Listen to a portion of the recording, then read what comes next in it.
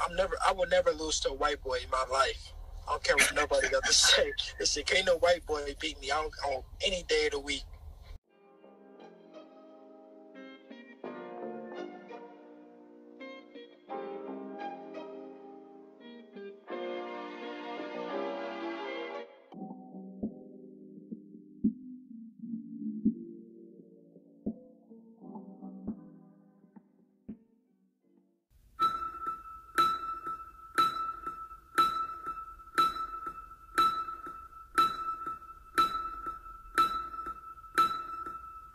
When I was a casual, I thought as a casual, I spoke like a casual, and I looked at boxing like a casual. But when I became a hardcore, I put away all those casual things. This is Michael Rogers, and welcome to Bodywork Boxing. Welcome back. It's Michael Rogers. Welcome to Bodywork Boxing. Here we have it. The boxing gods have spoken. Undisputed at 135 pounds between one Devin Haney and one George Kambosos. Who will be the seventh is the question. And they had the press conference yesterday, and I saw it, and it was looking real WWE, WWF-ish. I mean, it was looking like George Kambosos was getting up under Devin Haney's skin. It was a lot of boy talk with Kambosos addressing Haney as a boy. And Devin saying, I'm a man, address me as such, I'm going to show you in the ring. It was a whole lot of talking.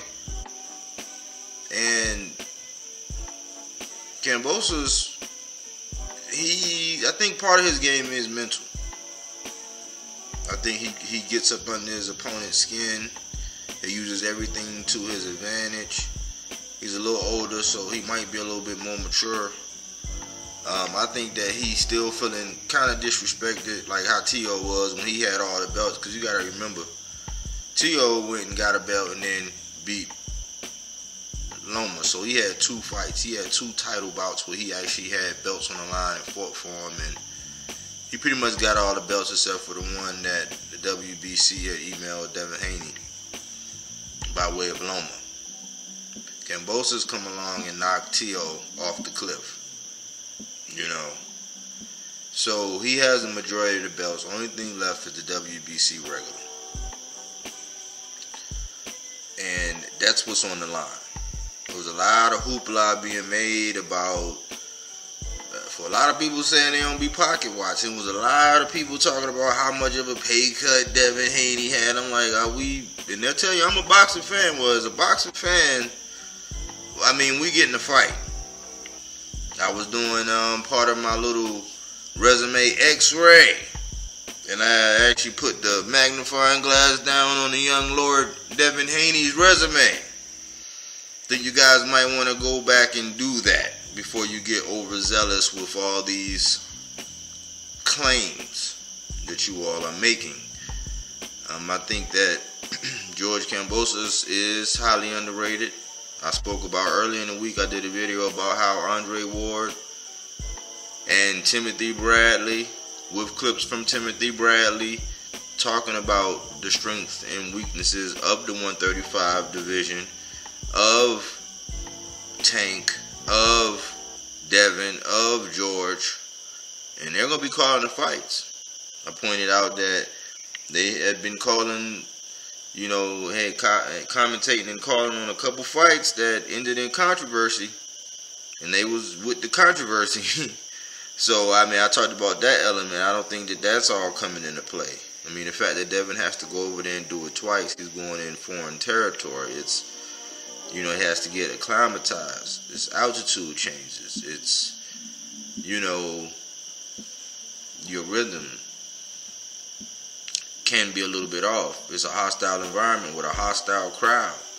We seen what happened when Regis Prograis went over there and fought Josh Taylor. Afterwards, Josh Taylor's face looked like hamburger meat. Regis comes up short. There was no rematch, but Devin has to go do it twice. That's how good he has to be. I see Bill intervene on the press conference, and got between them, but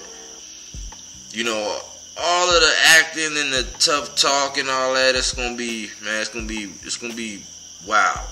Cause ESPN did a good job. Nobody's talking about I guess the advertisement or the marketing for somebody who didn't know how to market Bud, man. I think Bud's lawsuit just got shot in the ass. But I told you what I thought that was. That was like a episode of Martin,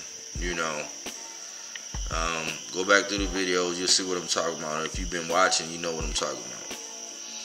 But I think Bud's lawsuit just got shot in the ass because he was able to suitor over Devin Haney from the zone on to ESPN for a 3-fight deal, which I had been saying what was wrong with that because he had never left the zone. Ironically, he leaves the zone. So Devin Haney is standing on what he said, and he said he'll never let a white boy beat him. That's what he said. And it's time to show and prove.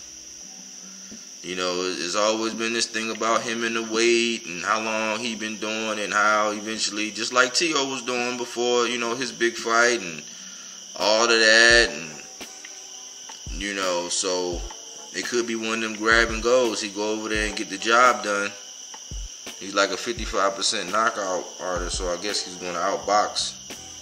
There's a 50-50 chance that he's just going to outbox him or he can knock him out. That's 50-50. So out of 27 people, he knocked out a little bit more than half. So I'm guessing we're going to expect a boxing clinic. Right. A lot of elements to this fight. And I think that pretty much everything's going to be established inside the ring. George Kambosos has a history of beating Mickey Bay, who's affiliated with Devin. He also beat Teofimo. Teofimo came in with the wrong game plan. Of course, he's shown that he has veteran savvy. He got knocked down in the 10th round. I think he wound up coming back and winning the championship rounds dominantly, which probably what really, took that fight over into his hands. He actually went and took that fight. With history of Devin getting rocked by Linares, but dominating that fight for the majority of the time. So they both can be dominant. This is a coming of age. This is a paradigm shift where Devin Haney bet on himself on this one. And I salute him for actually going through with it and, following through with what he said this time. You got an American against an Australian in times of war, so everybody got to represent their country. So he just like grabbing his nuts on that one. But I don't understand all the pushback from everybody else for Kambosos being a champion, wanting to bring it back home. I didn't understand what was the big. Never heard so much about that. As a champion, the majority champion, because he does have all of the belts except for he even has a WBC belt. He just doesn't have the regular. So very interesting fight. It's on for June 5th. We'll see what happens, but we got the Lord Devin Haney, as they call him, and they have Ferocious Kambosos, the Emperor. You know why I need Devin to win this fight, man. I need Devin to win this fight so Tank can just come along and just, I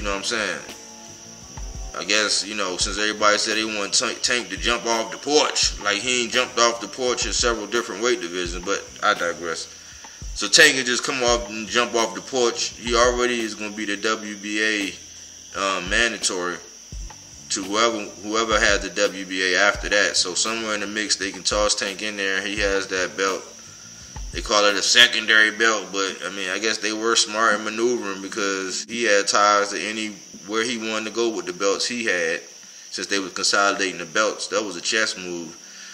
that I don't think anybody really saw, but the way he's managed, the way he's promoted, all that, working out, and I would like just to culminate with him. Hey, George Kambosos said he'll bring that back to Baltimore. So an incentive for George to win is because he said on record, he's on file saying that he would fight Tank in Baltimore. And I got that from the Rise podcast. Shout out to them guys over there, Senior Cobbs, Coach Squeeze, Coach Kenny, Coach Calvin, all of them. So, I mean, Devin should win so them and Tank can get it on, get this mega fight. You know what I'm saying? The fight that everybody want. Kambosos can win so he can bring that ass over here to Baltimore and get that ass, man, brutalized. You know what I'm saying?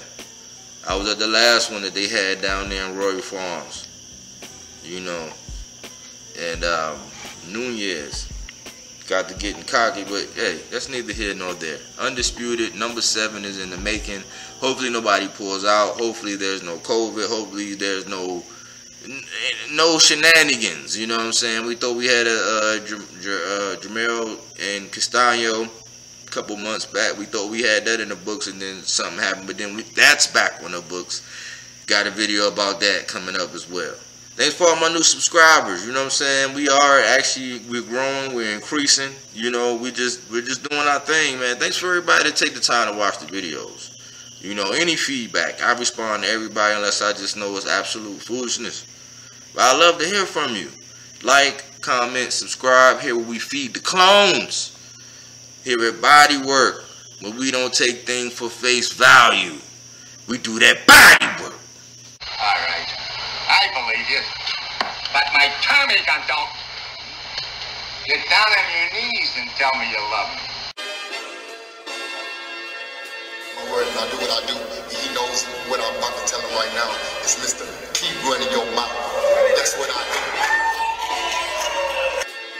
I just feel like I'm the champ, and at the end of the day, I'm just a fighting motherfucker. It doesn't matter. Inside, outside, I can just fight. So I just feel like if it gets down to the wire, and we gotta lock it up, I'm out on top. Hey, look, as you can see how I'm looking, I stay solid. I'm always solid. I stay fuck solid up, right? You know what I'm saying? To the fans and all that. You jump outside the ring. I'm a fighter. Like I said before, ain't no safety on the clock, so